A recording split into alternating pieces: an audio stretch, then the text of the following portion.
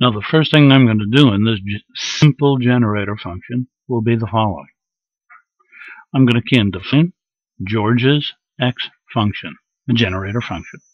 It's going to yield Sunday and Monday. And that's all.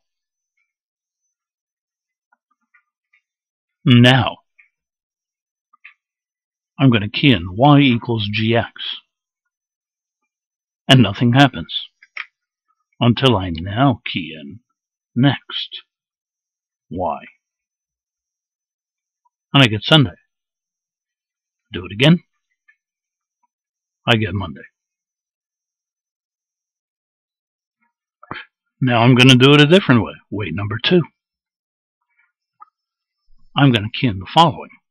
I'm going to iterate through gx as if it's a list or something. So, for each x in gx, George's x function, his generator function, this is what I want you to know. Print out the value of x.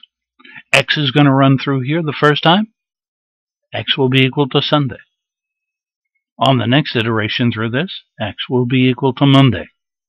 Print out that x file. Print out that x value. Each time you loop through this, each time you iterate through this gx generator function. Okay, here we go. And there we go, Sunday and Monday. Wow.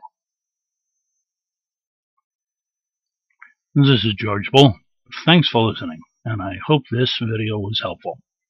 Please don't forget to like the video, and I wish you lots of luck.